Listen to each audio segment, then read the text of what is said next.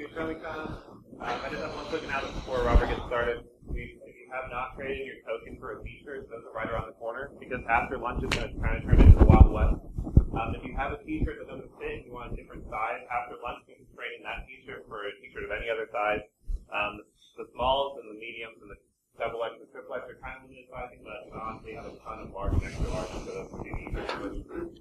We'll also allow people to buy extra t-shirts, which can be $10 cash only.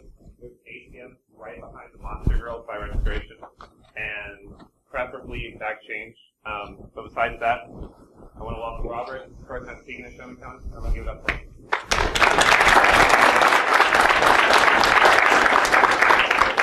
All right, good morning. Thanks for showing up on time this morning. All right, so this is an outline of the brief I'm going to talk about. I know the concept of a budget range is somewhat scalable depending on who you are, if you're a company or an individual. But we'll talk about some more of the specifics in terms of hardware and money and things like that. But this is the overall outline of what I'll hopefully be covering during this 50-minute brief. All right, so some disclaimers before I go anywhere, because I'm surprised no one else has disclaimers. I'm going to mention tools and companies and things like that. Those are things that I've used. You may have a better resource out there. Google may have come out with something crazy in the last 5 minutes, and Microsoft may have bought something and now it's terrible. So I make no promises about anything I say to use in this brief. It worked for me when I used it. That's why I recommended it. It may not work for you. There may be a better thing out there. The methodology I'm going to talk about in this brief is not ideal for testing. So if you're some kind of teacher or college, or you want to evaluate people you're recruiting to hire at your company, it's not great because we cheat a little bit. We'll talk about some ways we cheat and things we ignore, and if you're trying to test someone, they can really exploit those cheats that we do and know exactly which traffic's malicious or which traffic is coming from which host, because we do have to cheat in order to do this on a budget. Everything's going to scale with your resources. In this brief, I downsized it as much as possible. We have two hosts. We've got a VM and the base host. If you have extra RAM, and I mean like a gig of extra RAM, lying around, you can add a whole new VM, or you can add other resources. But we're scaling this down as much as possible to reach as many people as possible. As always, be careful with your internet downloads and resources. I'm not responsible for anyone becoming a crypto miner. And I'm going to use the word student, operator, you, I don't know what other ones, interchangeably. They're all you, but I'm used to instructing people, so I call people students and operators all the time. I'm sorry. All right, so introduction. Who am I? Why am I giving this talk? So my name's Rob Guiler. I'm a captain in the United States Air Force. Currently, I lead a small team of roughly 12 people to do generic cyber defense stuff, so pen testing, network health, things like that. My previous job, because the Air Force likes to move people around a lot, is I was a training lead for roughly 100 plus people at Scott Air Force Base. One thing to caveat is this brief is in no way affiliated with the Air Force. That's just my occupation. It's not sponsored, or none of this was put on by the Air Force. So I just want to say this is not the official view of the United States government. I have a degree in computer science. Got it from the United States Air Force Academy. I collect a lot of certifications because your tax dollars pay for it. Thank you very much. If you have any questions about which one of these I think is actually useful, I'll let you know. Just ask me afterwards. And selfish pitch, I'm job hunting, so if anyone's hiring, business cards would be great. All right, so the motto of this brief is cheat. We're just going to cheat everything. We're not going to do anything for real unless we really have to.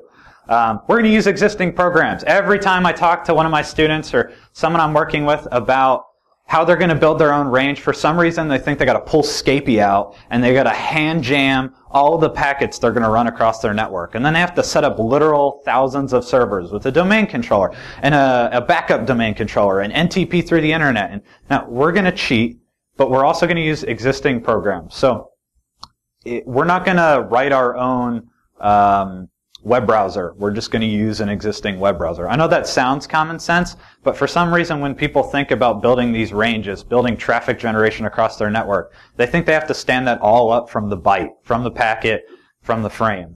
It's not necessary. rely on your operating system to do as much of the processing as possible. At one point in here, we'll talk about picking a random interface and having it do something. I don't even error check that. I literally just have the operating system output the error to dev null, and we proceed on with the traffic generation. You want to cheat as much as possible, because every time you have to do some kind of complex algorithm programming or complex packet generation, you're going to be wasting your time on something that's really not going to be too fruitful other than teaching you that very specific set of skills. We're going to use PCAPs. For some reason, people don't like PCAPs a lot. They like to have traffic actually moving across their network. And the thing I recommend for most of you is to simulate that as much as possible. So if you want to have a PCAP with malware in it, don't figure out how to get the malware working on your network or get the malware downloaded on your network. Have a packet that's in the same realism as that malware packet. So going from host to host, going from a file server to the computer, going from a malware C2 server to the computer, and have a password in it. Like, the password is malware's bad. And give the student a password encrypted PCAP of the malware. And that way, you don't have to waste time downloading the PCAP. You don't have to waste time trying to set up the network to properly move this every time. You don't have to worry about frame headers or time or encryption or anything like that. They already have a 100% known working, never going to change PCAP, and all you're giving them is a password that proves they could have downloaded the PCAP correctly. Now, if you're trying to teach more in-depth or more intermediate packet capture or packet analysis skills, sure, we can't cheat as much on those, but for the entry-level student, it really doesn't matter where they get that PCAP from, as long as they prove they could have done it legitimately with TCP dump Wireshark. This goes big for other file types too. The government, for some reason, when I do my training, loves to have me run Nessus myself and sit there for an hour in a one-day course or a one-week course. That hour is really valuable time. It's a 40th of my time, just sitting there waiting for a scan to finish. Have them run the scan ahead of time, encrypt the contents, either set up an alias for the command that would start the command, or set up some kind of, the teacher can come over and validate that you ran the right command and just give them the password. We don't want to waste students' time collecting or downloading or with bad throughput on information they don't need. We can instantaneously give them the information they need just by giving them the password and encrypted PCAP ahead of time. We're going to ignore non-essentials. The big ones being Layer 2 and DNS. As we scale down to 2 VMs or around 2 VMs, it gets really difficult to do Layer 2 and DNS for a couple of reasons. Layer 2 is rough because of ARP. If we cheat and add a bunch of network infrastructure and don't cheat with Layer 2, we're going to have a ton of ARP requests, which means without a switch, we're going to have all this RAM used up by ARP tables and trying to go through the throughput of our NIC in order to figure out which MAC address is which and which one belongs to which one, and it becomes a nightmare. DNS is the same way because of how recursive or iterative DNS works. If you're not familiar, Wikipedia it. But it's really complicated to do on a very small network. We might as well just connect to the internet, which we'll talk about later. All right, target audience. Can't speak today. Students, teachers, thrift hobbyists, people who don't have greater than 16 gig of RAM at home. Those of you with a gaming computer, I'm going to talk a little bit about what you can do. But this talk is really targeted at people who don't have a lot of resources, who have a spare laptop from high school or college that's just collecting dust, or maybe they have their work laptop they could throw something on, but there's not enough room on it to do anything with. You're beginner to intermediate skill level. If you're advanced, anything I do here is probably going to be way beneath your competency level. You have a little bit of Bash and Python scripting knowledge. It can be any scripting knowledge, PowerShell, Ruby, whatever. If all else fails, you know how to Google things. I can't script at all. I can Google things really well, and that's the extent of what I talk about here. You're not going to cheat yourself. It's the same way with working out. If you set this range up and know how to cheat, and instead of like finding the malware legitimately, you just go into your comp file that you built and go, oh, the malware's on this host. What was the point of you doing all this in the first place? So you can't cheat your own range. If you have no idea where to start, if you've been sitting here going, wow, I really wish I knew all these skills, but haven't started yet, and if you're defense or offense focused, we're not going to be too configuration heavy on this kind of range. We just don't have the resources to be standing up a lot of servers and making sure they work together. All right, so if you have the hardware, if you're one of those guys who has like a 32 gig gaming rig, or if you have like an Amazon cloud service or whatever, you're going to build a randomized VM network. This is what I'm going to recommend. I think it's the best one. You're going to use tools like Kubernetes, containers with Docker, or Terraform. Those are all script or engine-based virtual hosts. So what you can do with like Kubernetes, which is a Google's product, is you can literally tell it like, I want you to spin up 3 domain controllers, 2 NTP servers, a file server, and whatever. And Google in the background will handle spinning all that infrastructure up, setting its IP addresses, setting up all its back-end infrastructure for you on your computer. Terraform is a similar way. It uses like a basic style scripting to say, I want you to set up this host with this configuration, with these files, with these connections. And then if no one's used containers, Dockers before, it's basically like smaller VMs. It's hard to describe this quickly. In a pinch, you can use VMware, the free version, the student version, with batch scripting, because I use it on Windows. It is a nightmare. You will Google it, and it'll be like, here's a really easy batch command to like save snapshots and things like that. If you want to do it on a big scale, you have to play this really worrisome timing attack against your computer, because if you try and configure a IP address on a VM before it's fully stood up, it'll destroy your network from the inside. So it's kind of a waiting game. You have a lot of like wait 10,000s in your network and just waiting on things to boot properly. I would always recommend, if you have the hardware to do it and are going to use a lot of VMs, put everything either via DHCP or via startup scripts. A lot of people try and set up this like client-server model on their range, where once a host boots up, it talks to a server that says like, hey, you're going to be this role. That's really complicated, and then you have to set up a whole client-server model. Just put in the VM's startup script, hey, generate a random number. If it's greater than 10, you have malware on it. Go run the malware.exe. If it's less than 5, you're a web server. And if it's 7, like, you're NTP. And sure, you're going to get some weird networks when you do that. But this is a simplified version of building a test range, and it's going to give you some interesting experience trying to debug your network, figure out what resources out there. And then if you have the resources, you can use virtual networking devices, really easy on any kind of VM infrastructure. The ones I mostly used are VMware, and I can't remember, it'll come to me.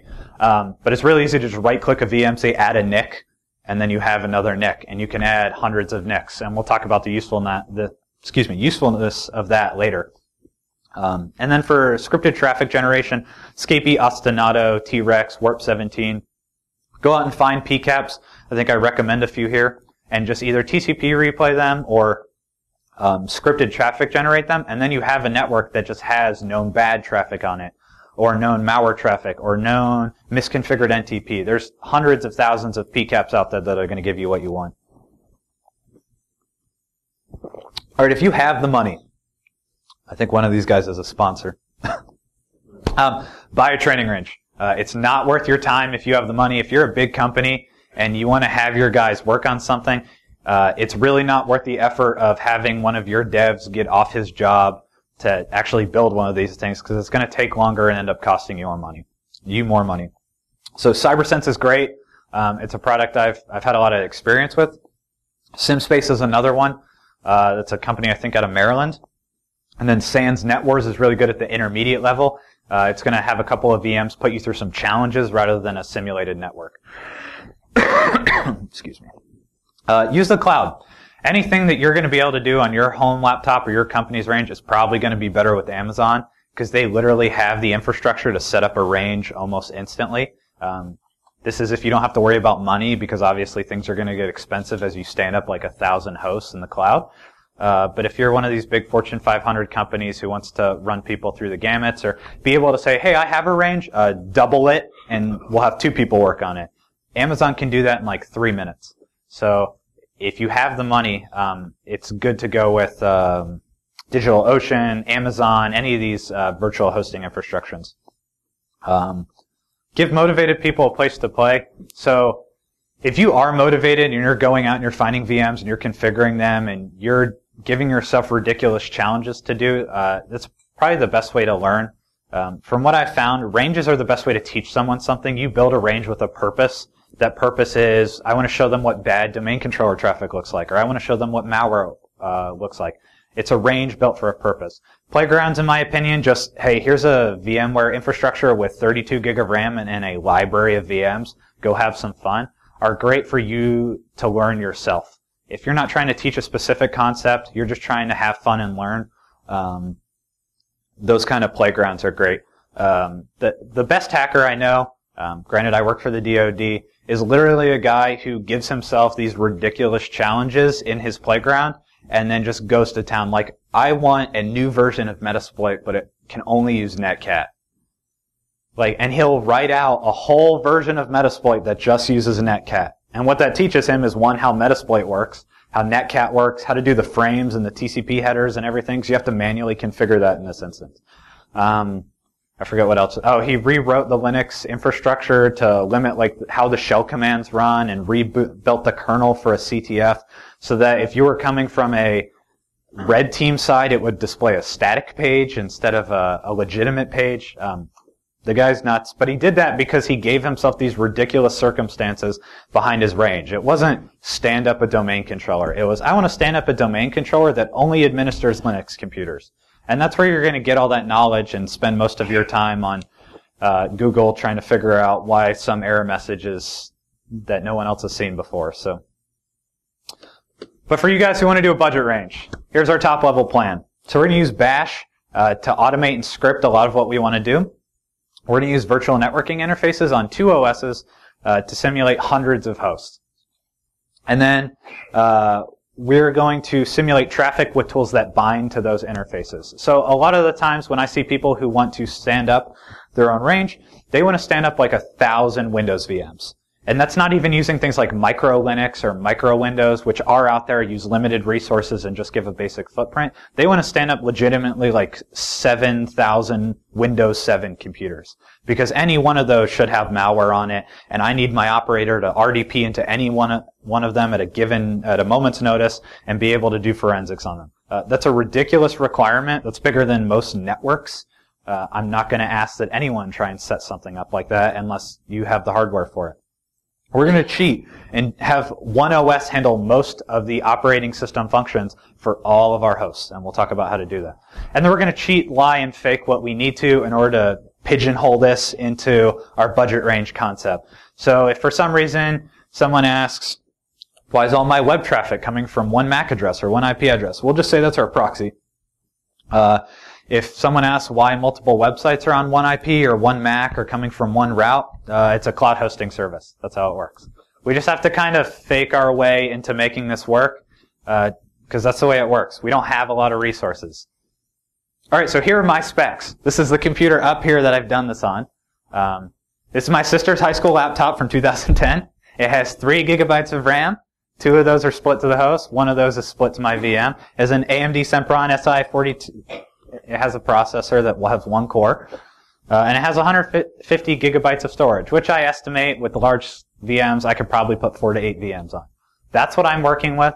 That's what I've gotten this type of range to work on before. So if you have one of these laptops at home or something slightly scaled up, this is perfect for you. If you have the hardware, go figure out Kubernetes. All right, here's my operating system breakdown. You are free to modify this as much as you want. Most of this stuff will work with any Linux environment. It gets a little more complicated and resource intensive on Windows. So my base machine is going to be Kali. It's going to be our usernet. That's where all our users live, all 1,000 of them. It's where all our requests are going to be made from, and it's where I as the student or I as the operator am going to be working out of. We're going to have 1 VM. It's going to be Kali. It's going to be Metasploitable. It's going to be damn vulnerable Linux. Take your pick. As long as it's a Linux backend, the methodology I talk about will work in here. If you want to do Windows because you really want to do like the Eternal series attacks, or you really want to do some kind of forensics, it is doable. It is not as easy to scale with the virtual networking infrastructure I'm going to talk about. You're going to have to cheat a lot more. We're going to use VMware. You can use VirtualBox. I don't like VirtualBox. I don't know why I don't like VirtualBox. I just don't like VirtualBox. This machine is going to be our web servers. It's going to be any other servers or services we want to run, FTP, DNS if we actually get it up. And it's going to be our attack targets if we actually set those up. Part of the reason I mentioned Metasploitable and DVL is because it already has pre-existing attack surfaces. Way easier to use those than for us to stand them up. 30 minutes. Sorry. So virtual interfaces. This is our first big step. This is a thing that's been hiding under everyone's noses that many of you have probably never even heard of before, and it's going to allow us to create hundreds, if not thousands, of hosts on one machine by cheating. And this is what a virtual interface is. It is an extension of an actual interface. So if we have something like ETH0, right, and ETH0 is in the 10.10.0.1 netmax 255.255.255.0 network, we can set up any number of virtual interfaces by doing ifconfig ETH0:1 as long as they are in the same netmask. Because we don't have any kind of layer 3, layer 2 protocol device in there and the OS for some reason. So it has to be in the same netmask. Really convenient that since we're in our own little magical lab environment, we can just set the netmask to 0000, and now we have all IP space at our beck and call. We can do whatever we want. And as long as, you're not making any crazy routing or subnetting decisions in there, we have all the IP addresses at our disposal. You combine that? Yep. Okay, so the benefits is we only have one MAC address. By doing this, everything gets the MAC address of ETH0 because that's the legitimate hardware MAC address of the card. So we get to ignore all the ARP requests, which would be a huge amount of throughput on our network and on our network card if we actually tried to do that. It's really easy to script. I mean, I think everyone right now could figure out how to run this as multiple bash commands. And it looks and behaves like a regular interface in most cases. We'll talk about some annoying things that don't work, but in most cases, this looks and feels exactly like a legitimate networking interface. So for basic scripting, I'm assuming everyone doesn't know how to do a for loop in bash. I do one-liners, so everything's a little more complicated. Sorry if it's a jumbled mess up here. But it's for your variable, in the range or variables that you want it to loop through, do whatever, and then you're done. Really simple, Google foo, you'll figure out how to do while loops and whatever.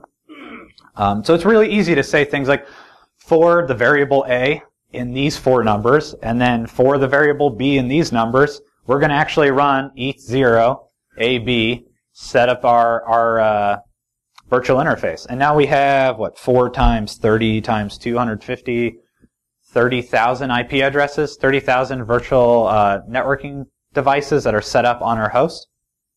Now those do take up system resources. I don't think I can quite get 30,000 to work on here, but that being said, if they're not all talking at once, they really don't have a huge footprint. There's no back-end layer 2 that's talking that has to constantly be updated. So we don't have to worry about, if we're not running traffic across it, anything more than the RAM that is required to keep the knowledge that the interface exists. So it's really low footprint. Another thing we can do is we can use the random function. Really sorry, but for some reason Linux really makes it difficult to have a random function. If you want to cheat, you can use the shuff command with a list of the numbers 1 through 255, if that makes you feel more comfortable. But we can generate random numbers between Y and X, which is going to be really useful if we want to build a network that even I, as the builder, don't know what it looks like. Because I think if you're going to build your own range, you don't want to just instinctively know which machine has the malware on it. That would kind of ruin all the fun. So we're just going to randomize it. So it's real easy, once again, to say for A in 1 to 240 in steps of 10. So that'll go 1 to 10, it'll go 1, 11, 21, 31, and so on. Give me a random IP address in that 10-digit range. So give me a random number between 1 and 10, give me a random number between 11 and 20, give me a random number between 21 and 30, and we'll build out a random range that way. You can, like I said, get a little more complicated. You can loop this and just generate random numbers. And if you get a collision, the operating system's going to handle that error for you. It's not going to crash the system. So if you want to say, hey, loop 255 times and try and stand up a virtual networking device on that random number. And if it fails, pipe it to dev null. And at the end of that, you could have anywhere from 255 IP addresses or 1 IP address, depending on how lucky or unlucky you are downstairs in the casinos. And we're going to add a bunch of stuff with comp files later on to this. So we're going to show you, well, I'm going to show you, how to potentially do some stuff like this with Apache, so you can set up your own websites on these devices automatically. Theoretically, you could do this with FTP, with any other service that has a comp file that's easily manageable. So our first big decision is the internet. It's what everyone always talks about whenever they say they set up a virtual range.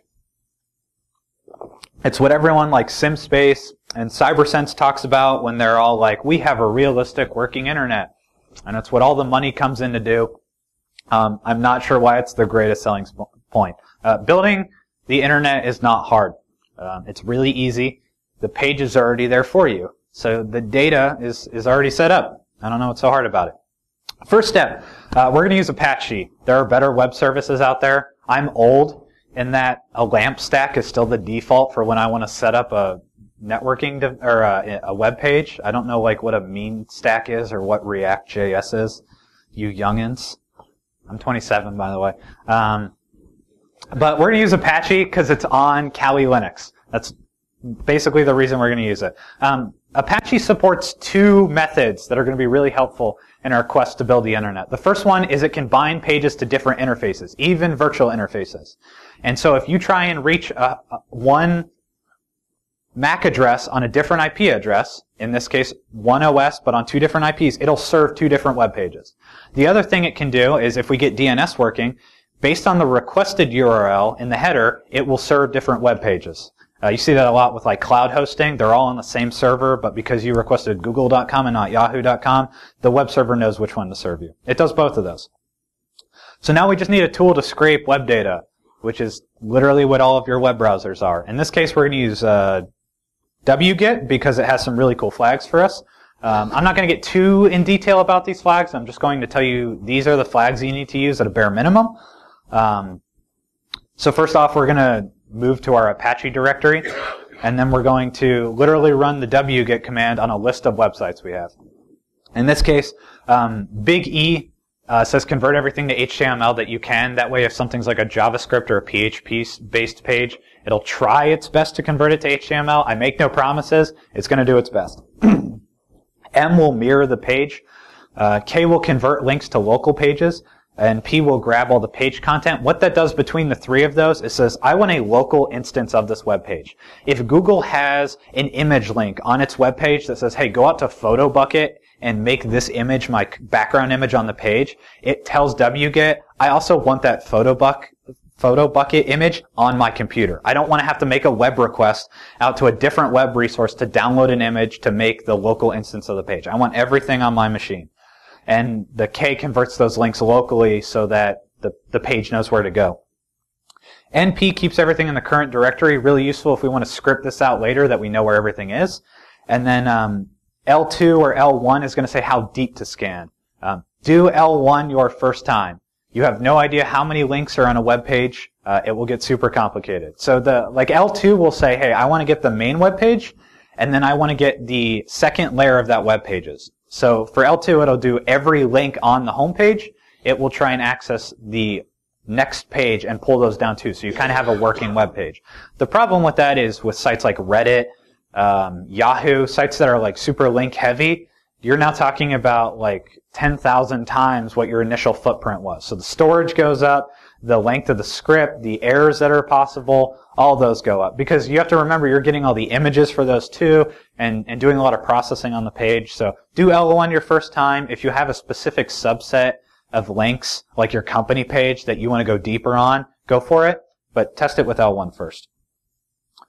So how do we do dynamic content? I think we'll talk about it in a couple slides. So first off, Apache and virtual interfaces. Like I said, it's native on Kali. There are easier web services. If you want to use simple HTTP server, that's fine. It doesn't work great with virtual interfaces. The first thing we're going to talk about, I'm going to talk about, I don't know why I keep saying that. There are certain programs out there that will not bind to virtual interfaces. They will bind to your default highest prioritized interface, and that's it. They will bind to ETH0. You can't tell it, like, I want you to use ETH01 or ETH02 or even loopback. It'll say ETH0 is your default interface. That's the one I'm using. And simple HTTP server works that way.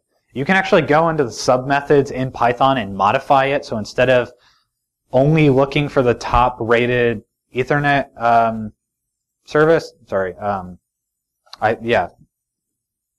interface, it will look through all of them and you can pick one. I'm not expecting anyone at the easy to intermediate level of this to be able to go into a existing Python library and modify the methods at will. So I just say don't use simple HTTP server for multiple websites. And then we just run the command in our Apache conf file, virtual host, your IP address, document root, so that's where we downloaded all the files to, the server name that you want it to resolve to, and then end virtual host, and that's it. We won't talk about name virtual host yet. So it's really easy to script. You can actually put these at the bottom of your Apache conf file if you really want to. I like it to be all neat and organized, and putting it right below the port that my web server by default binds on. So what I'm going to do is I'm just going to head the apache.conf file, and I'm going to go all the way down to where I want to start scripting. And I dump that into a new conf file. Then I do my script. I build all my web pages out at once. And then I tail the file, and I get the rest of the conf file. I think that makes sense. If you have some basic scripting knowledge, it's pretty easy to iterate through the list of websites you have and just build out these two variables at once. All we're doing here is picking a new IP address, which we already know because we set that with our for loop. And we're picking a new document root, which we know because that's a list of the websites that we used in order to use the wget command. So I think it's a really simple method. If you have any questions about it, you can see me afterwards. I'll show you how to do it on your Linux image. Dynamic websites. All right, so now that we're done with static web pages, we're going to set up some dynamic web pages. So I just need you guys to learn PHP, JavaScript, set up a backend database. We're going to do some Ajax, add some React. And we can do all that if you really want to learn those things. Or we could just trust people to use the real internet. I'm not sure why most ranges don't do this. The real internet is great. It has a lot of content on it. So it's really great for generating traffic because it's going to look exactly like it should, and it has SQL queries, and it has databases, and it has ads that go out and fetch other DNS requests for things that you never intended it to. But for some reason, when we talk about these training ranges, we never want to use them. I know part of this is we don't want to trust our students. There are really easy ways to get around that. We can just block the student's IP, but not block our scripted content generation IPs. So if we have an ETH0 that the student's on, and we have an ETH01, ETH02, ETH03, ETH04, that's our virtual clients, we just go into IP tables and we say, hey, ETH0 can't talk to the internet. Or we go into our routing table and say, ETH0 can never get to the internet. But everyone else that we're going to run our web browsers on can. And that way, as long as the student isn't really malicious, it's really easy to generate legitimate web traffic. The other thing we can do is if you want to take this to the next level, you could use something like a tap. You could use a virtual tap. You could use a layer 3 device if you have room for an additional VM. And you could hardcore segment that operator, that student, or you off of the host to the internet pipe. That way there is no risk of you ever beaconing out to FBI.gov and accidentally hacking them and then getting arrested forever.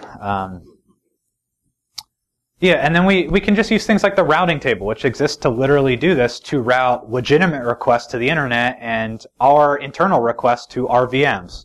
We have to do a little planning ahead of time to make sure our IP addresses link up. You know, we don't want to bind to 8.8.8.8 and then get confused why Google won't do our DNS.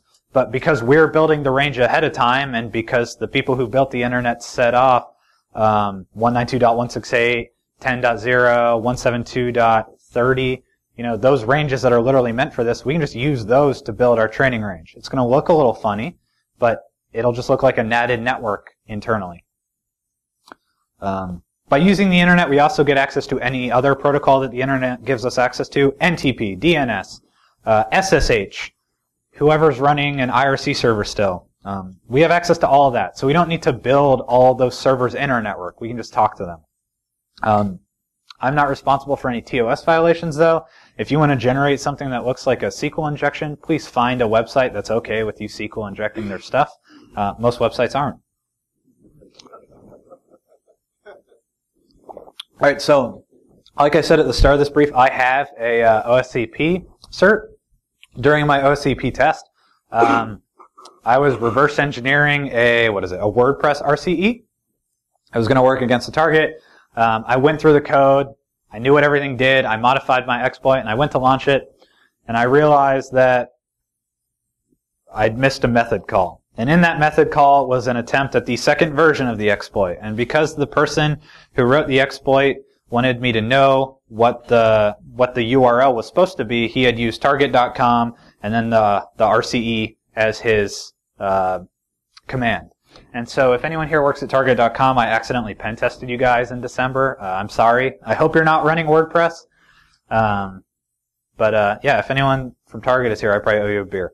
But please, if you are having students on your network, or if it is a red team network, or you're trying to test pen testing, really lock down what people are able to do. The process we call it in the DoD is defense in depth.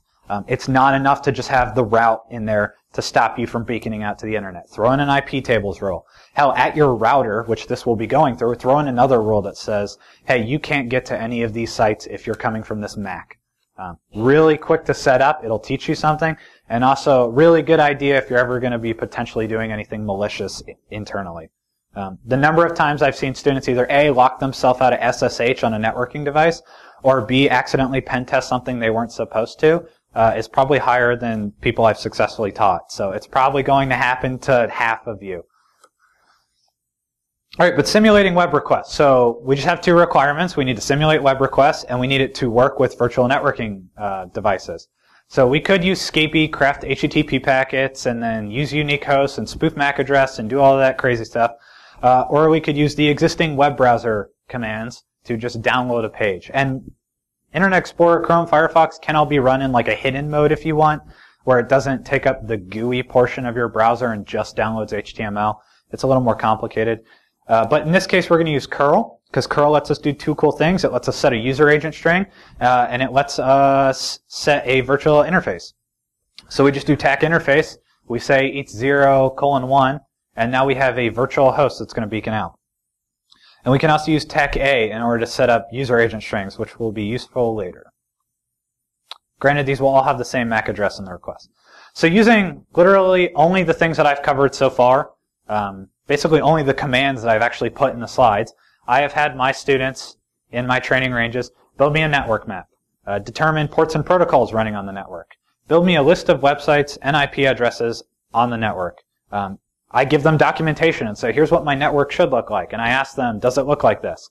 And they go out and they run an Nmap scan, and they say, no, it doesn't, or yes, it does. Determine which clients have out-of-date web browsers. This one always stumps everyone. They have no idea how to go about this problem without logging in and manually checking it. That's where user agent strings come into play. You can tell what a device is, what language it's using, what browser it's using, what extensions on the browser it's using by most user agent strings. Pretty good learning moment for a lot of the defensive guys.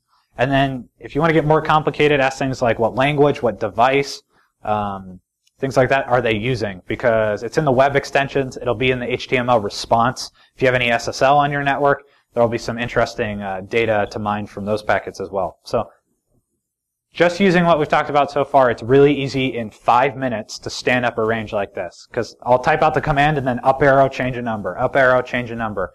And in 5 minutes, I have 20 hosts of IPs I know, and I can identify one as malicious or against our business practices and things like that. So putting it all together, this is on the server side. I want to start the server first because we're going to do some web requests. We're going to move to our var www. We're going to set a count because I don't want to do nested for loops. I'm lazy. We're going to have a list of websites, and we're just going to make directories and pull down our websites while connected to the actual internet. So I'm going to connect to the internet. I'm going to wget all those web servers, and I'm going to finish. Then I'm going to set my host to the IP address I want it to be, probably disconnected from the internet now. I should have commented that in there. And then we're going to list through our list of websites. And we're going to increment our counter. We're going to set up a virtual networking interface for it. We're going to set its IP to 172.16.0.count. You could make it random and have the operating system handle errors, but I didn't want to do the whole script of checking to see if an interface was already in use and then reiterating the random number. I was just lazy. We're going to set our netmask to 0000. That way we can have as many IPs as we want.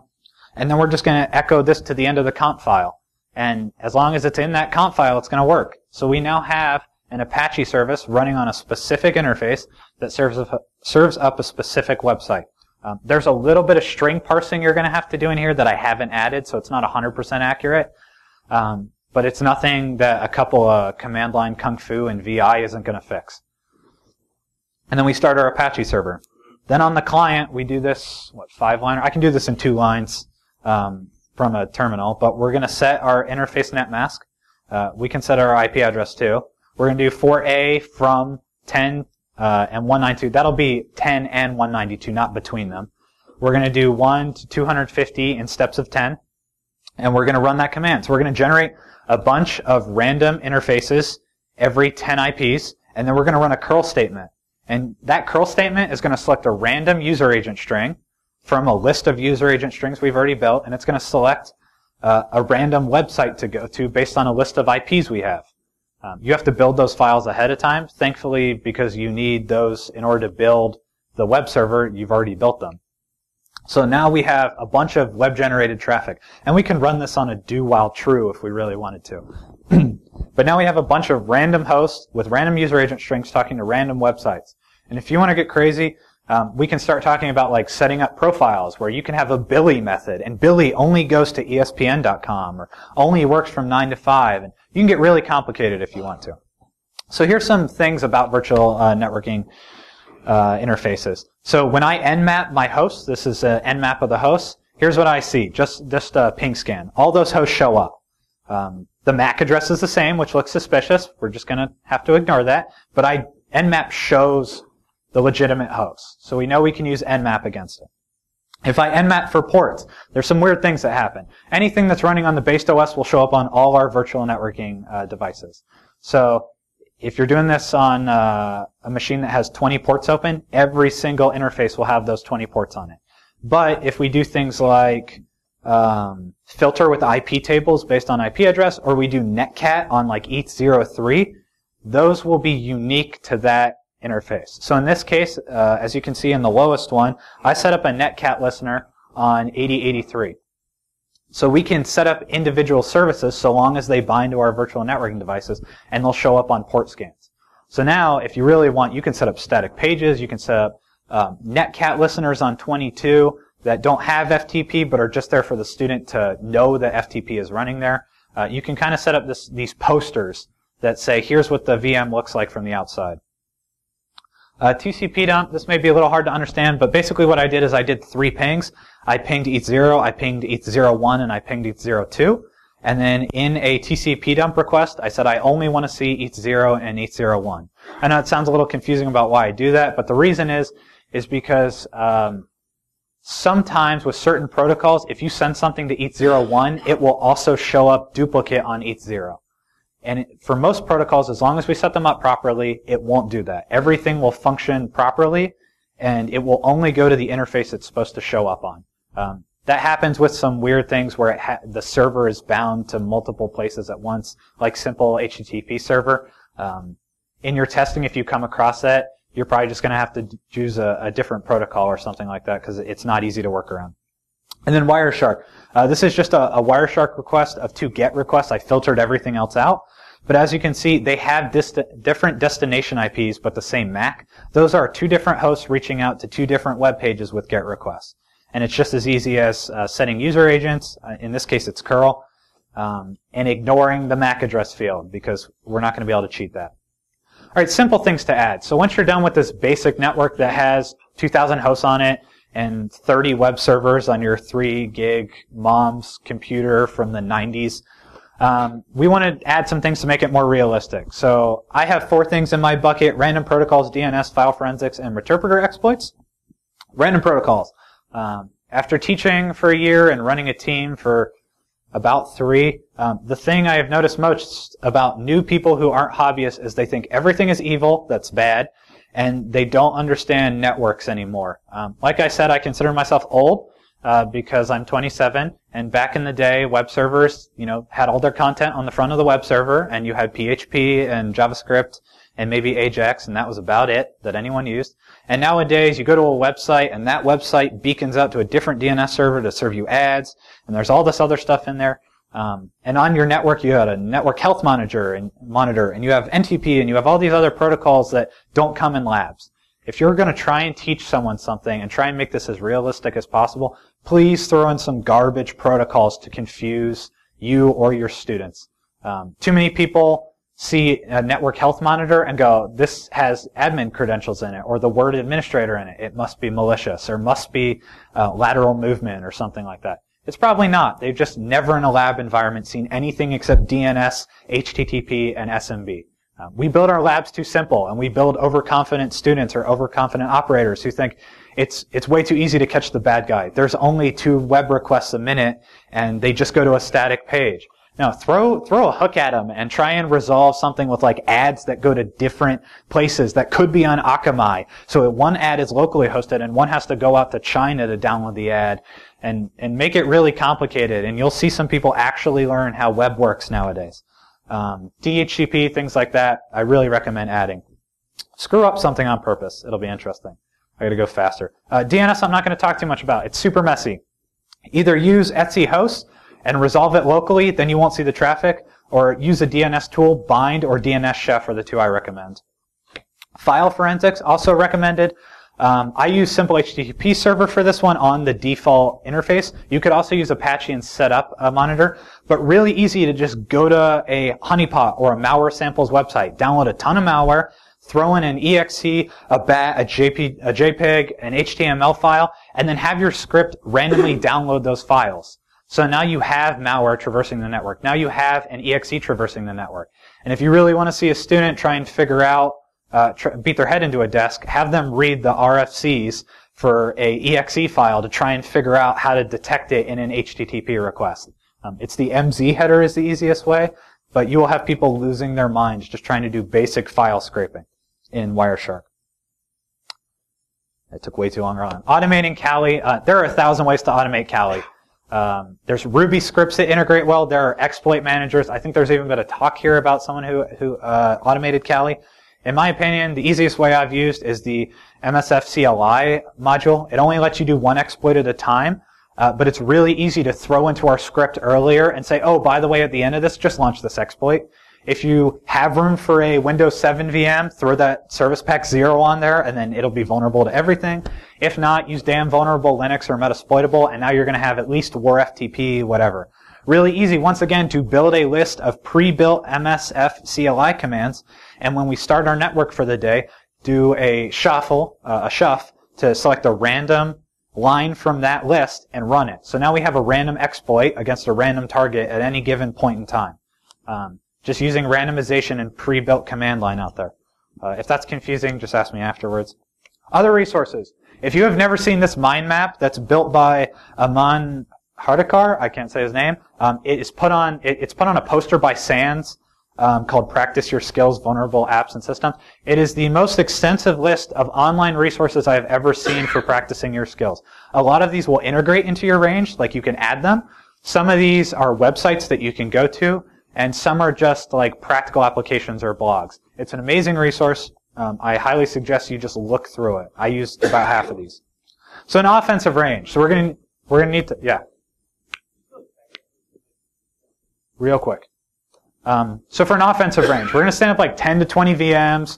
We're going to need to set up a whole bunch of vulnerable services, but not only vulnerable services, we need legitimate services so that the service isn't already always vulnerable when we see it, to train you to actually do scanning and all that.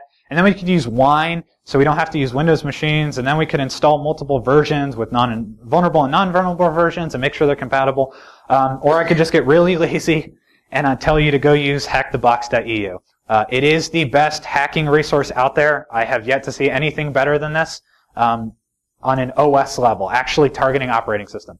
There is a small challenge to gain access. You can cheat that challenge by Googling it. The answer is out there in Google. Thank you, people who ruin things for everyone else. If you want to add this to your network, because you basically download an open VPN and connect to it, you can throw this on your network. Just make sure you're not using any of the IPs that they use, because you'll have conflicts, and make sure you don't have duplicate routes, because you want to make sure things get routed properly. But real easy to solve the challenge and then have access to this resource. I think last call they were at like 84 VMs. It is amazing. You will never build anything better than this unless you dedicate hundreds of hours to it. So I highly recommend it. Some advanced options, if you guys really want to get crazy. Add layer 2. Add MAC address changes. First off, you're probably going to need some kind of layer 2 handler, like a switch or a router or something that can handle it. And then you're probably going to need to use the mangle tables. If anyone in here knows how to use mangle tables, please see me afterwards. I'd love to learn how to use them. Because they're complicated and they're really easy to break your network.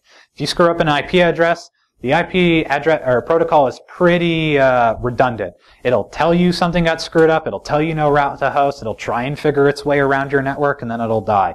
If you screw up MAC addressing on your network, it's going to be impossible to debug unless you know what you're looking at. So I highly don't recommend you mess with the mangle tables unless you know what you're doing. That being said, the easiest way to do layer 2 is to set up virtual NICs. Instead of virtual networking interfaces, actually build a virtual NIC. So in VMware, you can right-click in the networking tab and just say add an additional NIC. And you can add as many NICs as you want. And that's a fake hardware NIC. So it'll have its own MAC address. It'll have its own connections. You can bind to it with any tool that can bind to an actual NIC. VPNs. So if you and a friend want to do this, you can VPN your networks together. You can VPN or OpenSSH or SSH with the layer 3 tunneling to your company's network, to other training ranges. Really give yourself some depth and different networks. Add devices in pfSense. So pfSense is great if you want to add a firewall, VPNs, NTP, DHCP, DNS. It is a lighter weight virtual image as long as you don't add too many rules. It's not going to use too much processing. And it lets you do a lot of cool things with the traffic, like routing it different ways or altering some of the headers or blocking things. If you have an old switch or router or hub or iPhone, you go to Goodwill and you see a modem that looks cheap, plug that into your network. You'll get some interesting traffic, you'll have some interesting options about how to use it, and hopefully you'll learn something. And then challenges. So if you want to take it to the next level, I highly recommend you do some ridiculous things like I talked about earlier. Try and add SSL to your network. There are plenty of free cert generators out there now. Switch over to name virtual hosting instead of virtual hosting by getting DNS to work. Do man-in-the-middle attacks or man-in-the-middle traffic to alter the way a website would run or the DNS would run. There's infinite options as long as you have the imagination for it. And I'm almost out of time. So I would like to give special thanks to the people listed here, especially US Transcom J6 if anyone's here, the guys at Corland DB because they're amazing, anyone who has ever hosted a Capture the Flag event. Yes, thank you. I love you. I like to win a lot, and I don't like to host. So thank you for the people who do that. It is far more work than anyone realizes it is. And thank you to ShowMeCon and the people I work with for coming out today. Here's my LinkedIn. Sorry it's so long. I like to brag about my certs. I don't think we have time for questions. Maybe one if anyone has one. But you can reach me here if you have any questions, or I'll be out in the hallway all day if you want to set up a virtual networking interface and ask me how to use it, or you want to plan out your range. I love doing that, so we can set up a plan on my legal pad, and I'll tell you how to script it to build it. But any last-minute questions? Great. Thank you very much.